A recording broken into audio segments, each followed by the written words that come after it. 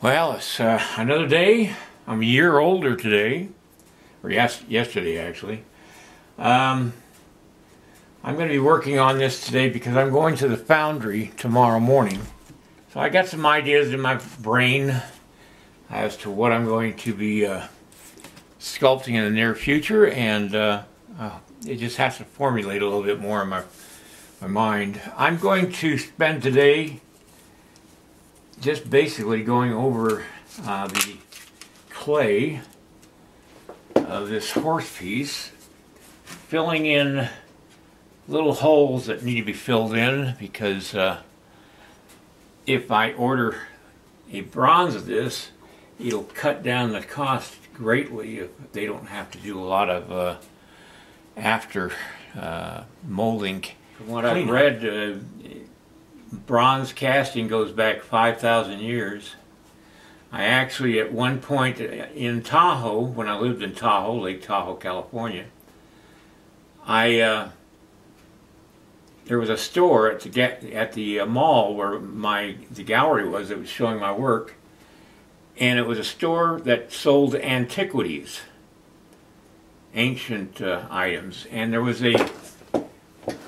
a sword, a Sumerian sword, I think it was. It was a bronze sword that dated it back 3,000 years, and it was just an amazingly delicate casting. I just can imagine what it was like to make it, but to hold that sword in my hand was just unreal. That's what I'm going to be doing today. I'm not going to shoot all of this because, quite honestly, it'll be like watching water drip off a duck's back.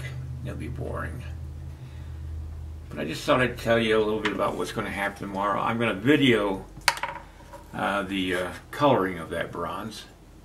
The bronze is called the Unconquered, and it's sat in clay for quite a while. At least 4 or 5 years, I think. I could be wrong, but it seems like it had been that long. And so it's going to be nice to have that in bronze finally. I've got several clays in my studio here in my house that have yet to be cast, and it'll be nice to get them cast someday. So until tomorrow, everybody, I'll say hasta mañana. Is it hasta mañana? I'll say goodnight.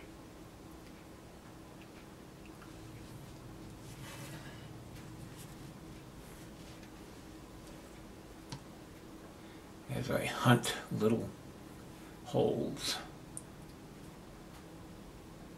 Fill them. I'm not going to smooth this clay out. It's going to stay pretty much rough, and that's because I just like the roughness.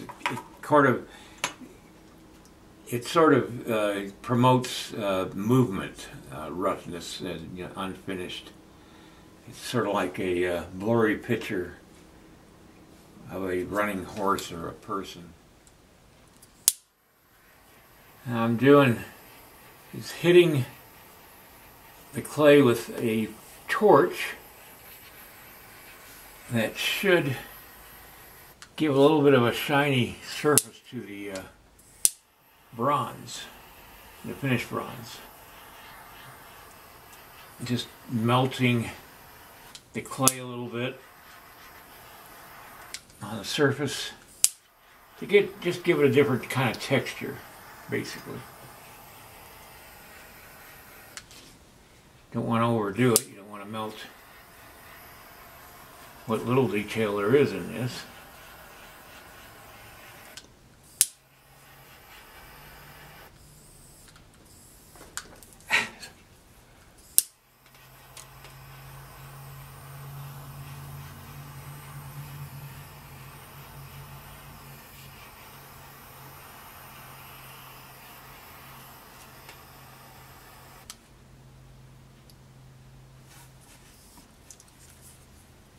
I've called this piece Thundering Hoofs. I kind of like that title. I can just imagine the sound of hundreds of horses stampeding.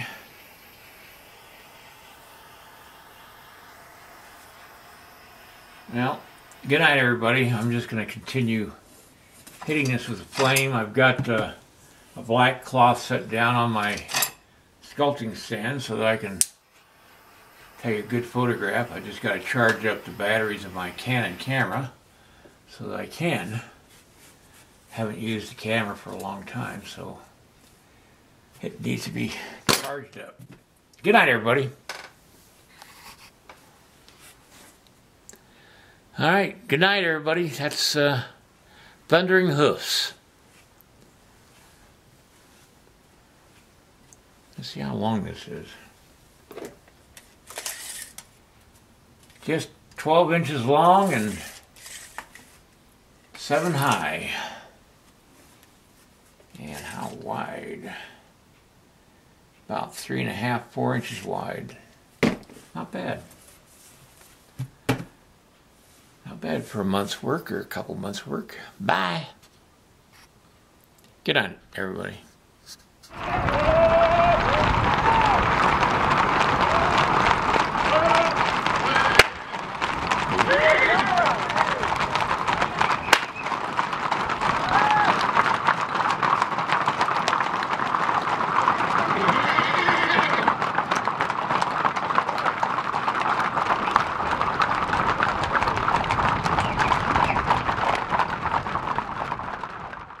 Give me a thumbs up and share my video.